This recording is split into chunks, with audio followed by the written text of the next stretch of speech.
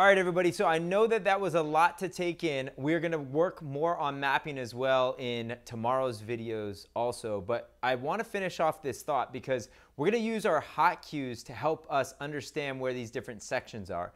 And I'm not gonna set hot cues on all of these, just the things that I need to know. So mostly our intro, like how are we gonna get in, and then also where are we gonna get out?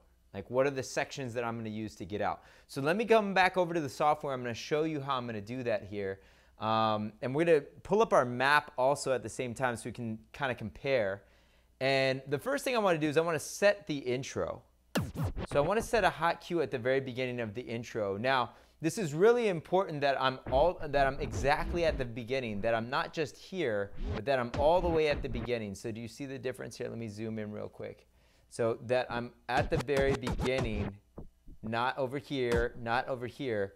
I want to be really queued up to the very beginning. And now what I'm going to do is I'm going to hit 1, and that's going to set our hot cue. So you see how it set this red point right there, 1.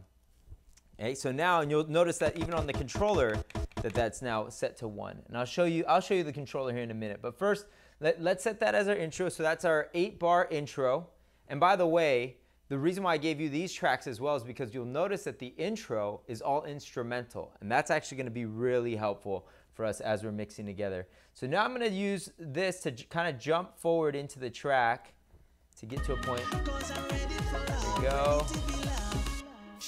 And 1. That's the beginning of our chorus. So I'm going to get right in there, and I'm going to set the second cue point there. Okay, and now let's set one also down where the next chorus is.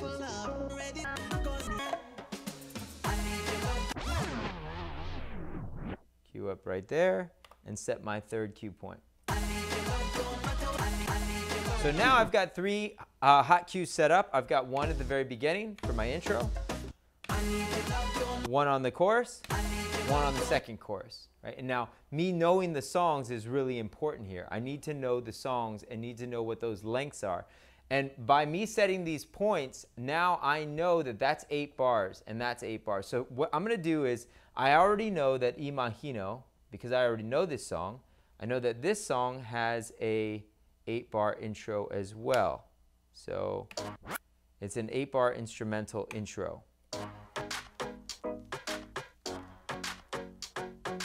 By the way, plus and minus zooms in and zooms out.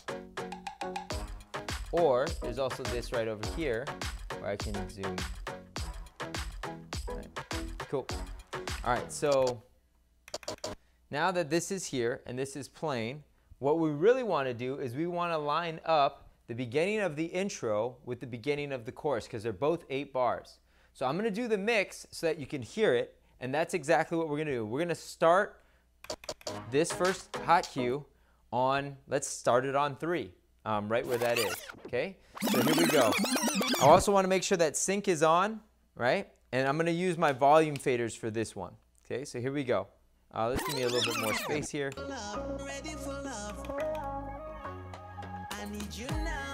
Okay. Let's make sure sync is on.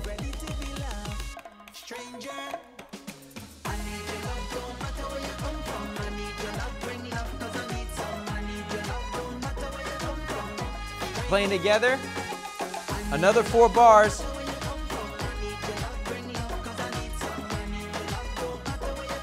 Eight, 2, 3, 4. We're into the next song, right? So that's the idea, is that we are going to use these hot cues to help us understand our map, to understand when to actually start the song and when to end the other one. Right? So I want you to try that. I want you to set the hot cues the same way that I've set them, and then I want you to try to mix them. Now, you'll notice when I did that, on this one, he starts back a little bit early. There's that that little pickup right before the next one for the next phrase. So I want to make sure that I'm out of that before that happens, right? So let's go back to 3. Let's try it again. All right, here we go.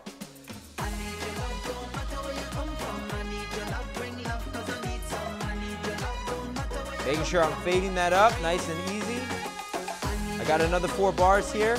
Remember, I want to try to get out of this a little bit early.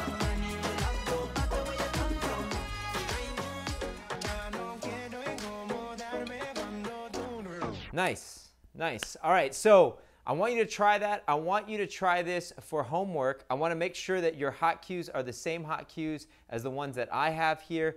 And try this mix. Try it a couple of different times. Maybe even try to get out on that second cue point instead of on the third cue point.